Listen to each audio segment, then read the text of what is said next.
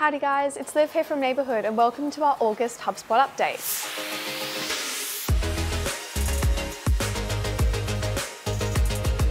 We're back again with a load of exciting updates for you this month as HubSpot continues to revamp its platform to ensure that you can better market, sell and service your customers through 2021. This video will give you a head start on all of the latest HubSpot features and updates, allowing you to be ahead of the game in the months ahead. So let's kick things off by taking a look at the updates currently in public beta. First cab off the rank, the CMS Service Matching app.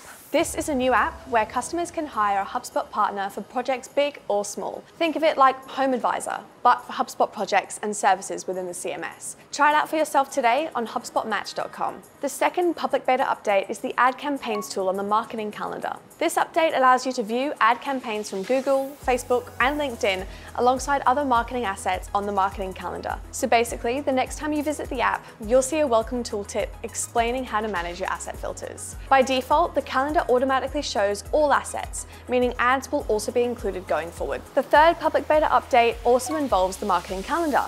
You can now view the marketing calendar as a new tool inside the collaboration sidebar. If you have Marketing Hub Professional or Enterprise, be sure to check this update out. Fourth on the public beta list is the feature designed for Salesforce to sync custom objects. The two new features allow you to import additional Salesforce objects into HubSpot custom objects and have historical data as well as sync cards on custom objects to better monitor Salesforce syncs activity and have more visibility into sync errors. Before this update, when syncing additional standard and custom objects from Salesforce into HubSpot, you'd see newly created or updated records but no historical data. Now, with the new feature for importing Salesforce standard and custom objects, you can pull historical data directly from the Salesforce import workflow into HubSpot custom objects, giving you full visibility into your object history. The next update, currently in public beta, is the support of international characters in custom domains. Characters in custom domains will now be supported by the Domain Manager. Previously, businesses looking to connect a domain with international characters in the Domain Manager were in an error state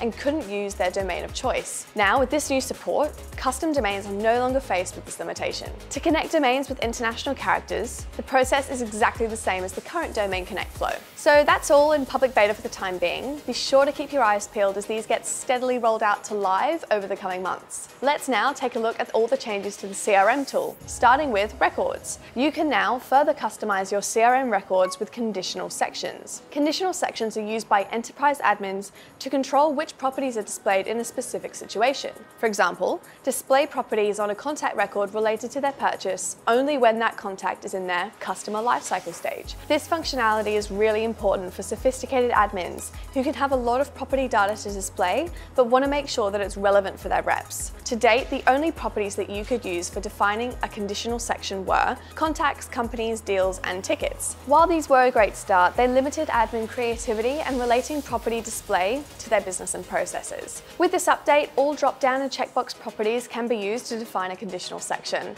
Custom objects getting this functionality is important for all the same reasons as standard objects.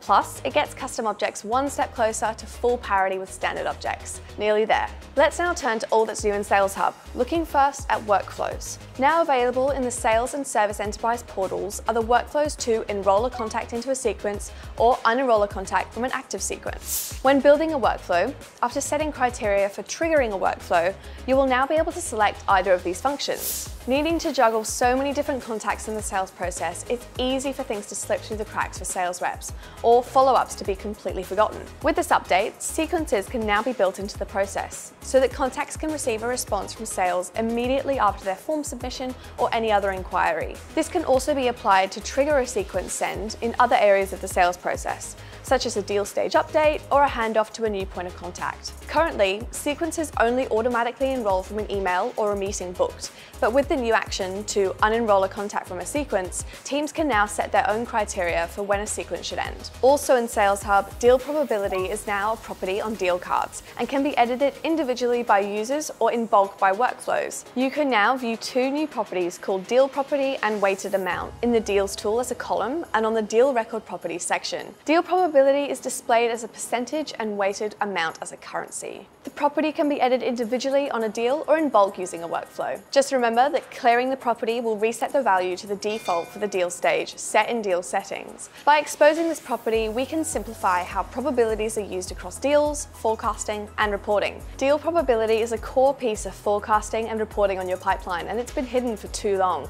As a result, users have had to create custom properties, reports have been incorrect, and deal management has been harder for sales teams than it needs to be. This is core CRM functionality finally working how it should. Now for an update to the chatbot tool. You can now choose to display your custom chat avatar throughout your entire chat conversation. In order to provide fast responses, many busy customer service teams often have multiple reps replying to live chat at once. While rapid service produces a positive outcome in the majority of cases, customers can be confused about who's servicing them because the chat avatar can change depending on who is responding to that conversation.